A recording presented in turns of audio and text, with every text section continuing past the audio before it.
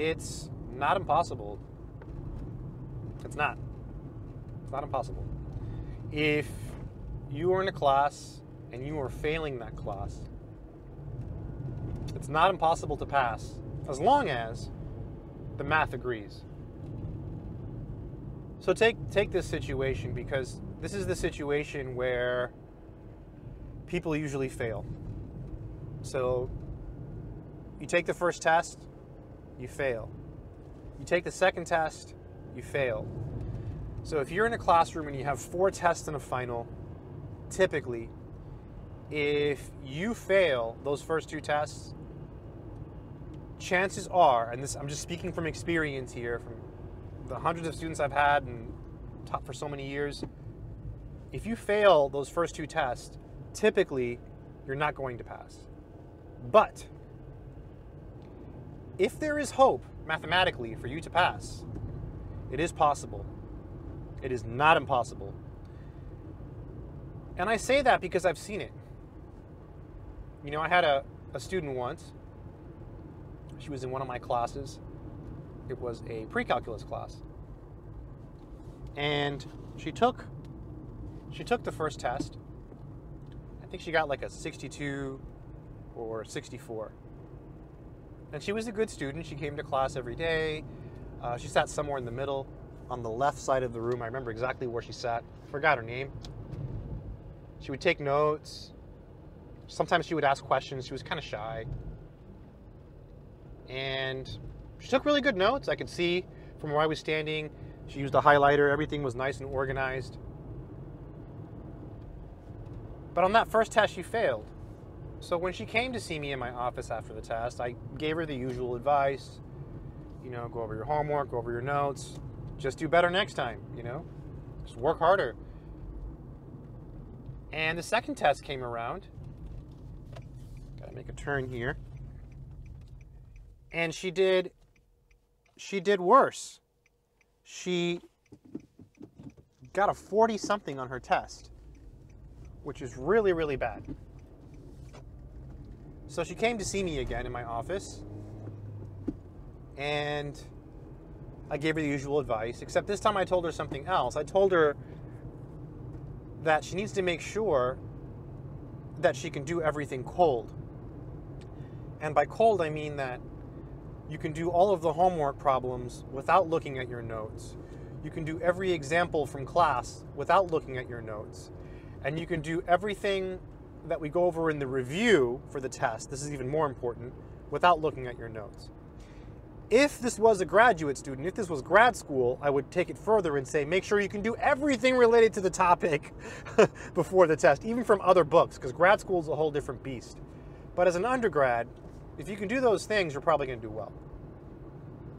And then I told her what she needed to get, you know, on the next 2 tests in order to pass the class. And in my class, the final exam replaces your lowest test score, which is really good because it gives people like this girl an opportunity for redemption. And I do believe in redemption. I believe people should be given a second chance in anything, in most things in life. I'm not a person that believes in, well, too bad, game over. No, I'm not like that. I think people make mistakes and you can learn from your mistakes, and it's okay to mess up sometimes, you know? Life is hard enough. I don't need to be the one going out there, you know, making it harder for people. So, third test came around, which was on conic sections and matrices, and typically in my pre-calc class, that's the hardest test. I mean, I would warn them about the test on the first day of class. And it's not because I made it hard, it's just because the topics in that test were tough. It covered conic sections, which I cover super thoroughly in my pre-calc class. I love conic sections. We go into all kinds of little details of the directrix and just all kinds of really cool, challenging problems where you have to think. And then it also covers matrices. She got an A on that test. And usually, you know, only 2 or 3 people in my class would get an A on that test. And she did. She did. And that's when everything changed, right? Because she had that one success.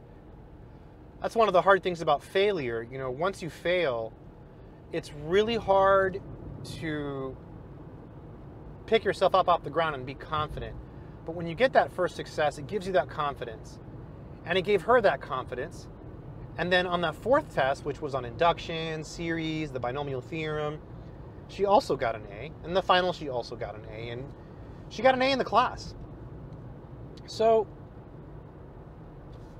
situations like this teach you, they teach me that it's not impossible. And I say teach me because when she came to my office after that second test, I couldn't tell her that chances are she wasn't going to pass. You know, typically when people fail those first two tests, I mean, I could have told her, but I didn't. I didn't tell her. I didn't want to like kill her spirits. Sometimes I'll tell students, you know, yeah, you know, typically, you know, when you fail the first two tests, typically you're not going to make it. But there are people that make it, and that's the truth. You know, typically you fail those first two tests, game over. But there's situations where you can succeed. And this girl was an example of success, right? So it's not impossible. It's not impossible. It's not impossible. So if you're in a class and you're failing, go talk to your teacher, right? See if it's mathematically possible first. And then you can ask for their advice. They might tell you to withdraw. They might tell you to quit. And you can take from that what you want. Just know that, in my experience, you fail the first two tests in a classroom with 4 tests, probably not going to make it. But there are situations where you can. And I've seen multiple situations, and those are the best stories. Those are the best ones, right? When people rise from the ashes, from failure, pick themselves up off the ground, and do great. It's like a boxing match. I used to love boxing, you know?